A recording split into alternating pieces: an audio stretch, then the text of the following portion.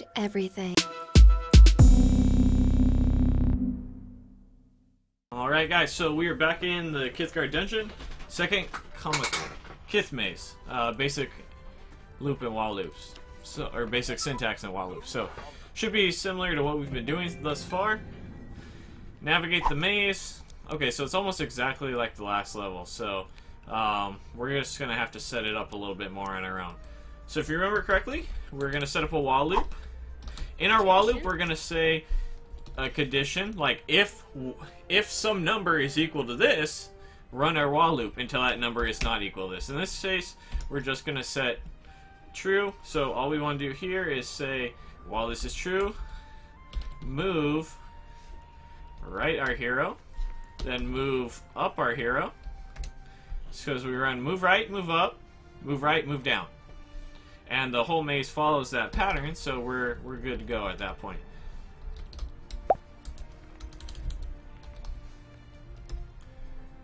So let's go and run and test our logic. Move right, move up, move right, move down, right, move up, move right, move down. Alright, so pretty straightforward.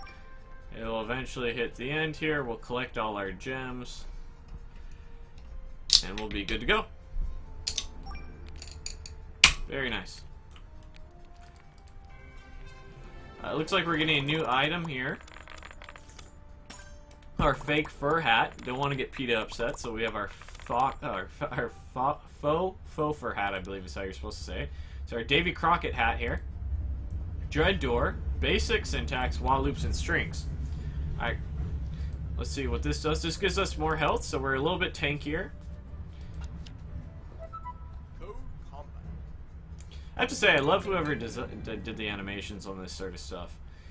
So all we want to do is destroy the door, and then we want to get the chest. So we're not quite sure how many hits the door takes. So what we'll do is we'll just set up a while loop.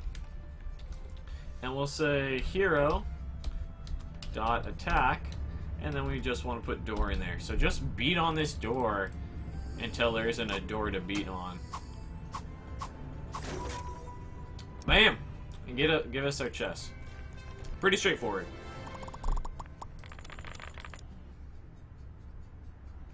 So, known enemy. Doesn't look like we need to equipped anything.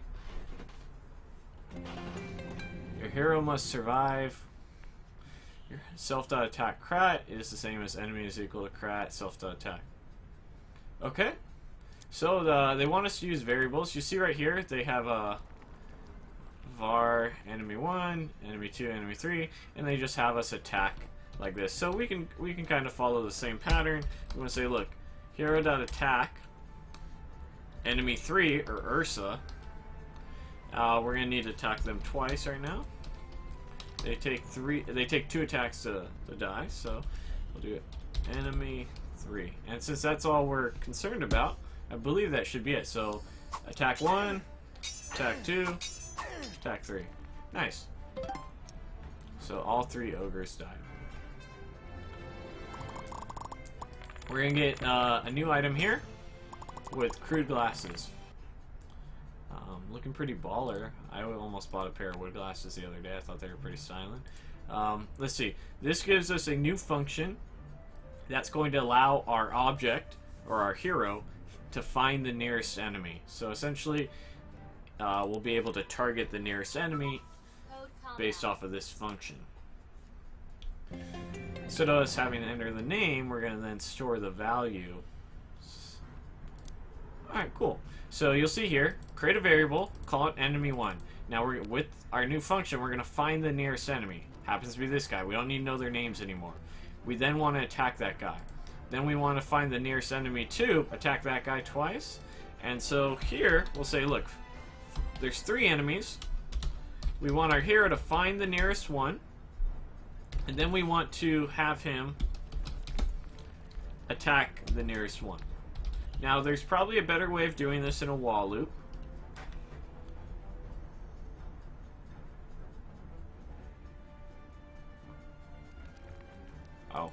was like, why is that an error? Alright, var.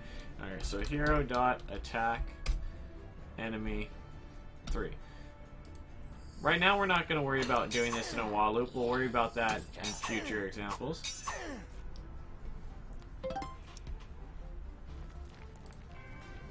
Alright, pretty straightforward. They give you a lot of help on this one. Collect your gems, select your experience, and move on. Lowly Kithman. So basic syntax and variables. We want our guy not to die, as in every objective. Collect the gems, and kill the nearest enemy.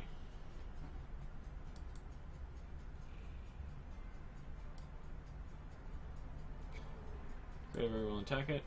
Alright, so as of right now, they just want us to create a second variable and attack it. So let's go ahead and just copy pasta this over. We'll change this to enemy 2, and then we want to attack enemy 2 twice. That will kill both these guys. Let's see where our hero returns to, and then we can calculate the move. So it always is going to return to our guy here. So we can move down, move right, move right. So after we do that, we want to move down, move right, move right. Let's go ahead and run that. Kill them both, move down. Oh, I moved down too many times. My mistake. I only need to move down once. Move right, move right. There we go. So really the thing to take away from this video is being able to store variables and understanding the interactions that functions have with objects. So everything that we're doing, you're really thinking of the hero. Did I not get this? What happened here? CodeCombat. Saying I did not. It's saying I did not complete this. Alright. I don't know what happened. There we go. Alright guys, so in the next video we'll be going over closing distance, and it looks like we're getting close to the end, so depending on how hard this Kithgard mastery is, it may get its own video. Hey guys, thanks for watching the video. Don't forget to like, comment, and share, and support me on Patreon. Check out wayup.com. It's a great way to find full-time jobs, internships, part-time jobs, and one-time freelance work for the college student. All you need is a .edu email. It's completely free, and you'll help me out in the process too. Thanks for watching, and I'll see you guys next time.